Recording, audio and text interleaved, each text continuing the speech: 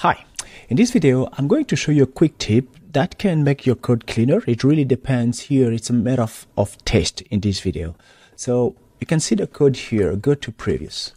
What does it do? It's basically a function that I saw in a pattern that I saw in a few applications where people use a loading status to actually show beautiful things on the screen and then transition to another page or another view basically.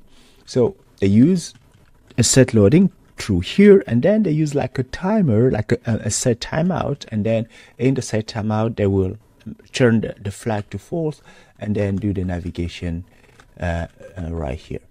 Okay, so there is actually a different way of writing it that makes the code a little bit easier to see. Let's first see how this thing works. We have it here, we can see it here. Basically it says like loading state and then true then false. Okay, so now the way you could clean that up is to move the set loading right there at the bottom. We're going to comment out this part, and then we're going to create a function called delay.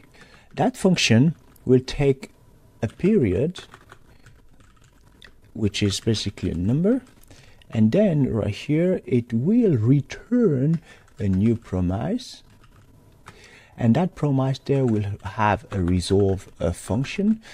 Promise actually takes a callback that takes two parameters. Here we only gonna make use of the resolve one, and the resolve one we use it with a set timeout. Inside the set timeout we're going to pass the resolve and the period, right?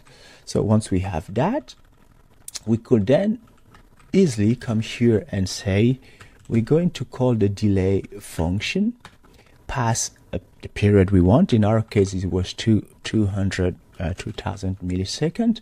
However, this won't work unless we use an async await over here.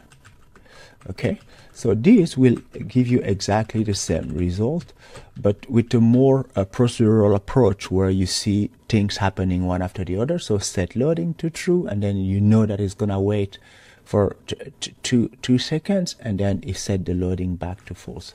So if we look at it right here, we can see that it does exactly the same thing.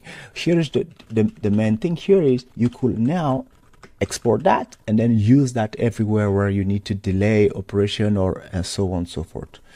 However, if you use things like reactive programming, RxJS and so on and so forth, you probably don't need that delay because you have built-in functions that allow you to artificially delay operation, or simply just put a number where that you want your API to be recalled X amount of time after a certain time. So all of that is built in like this kind of reactive programming libraries. So I hope this was clear, and I will see you in another video.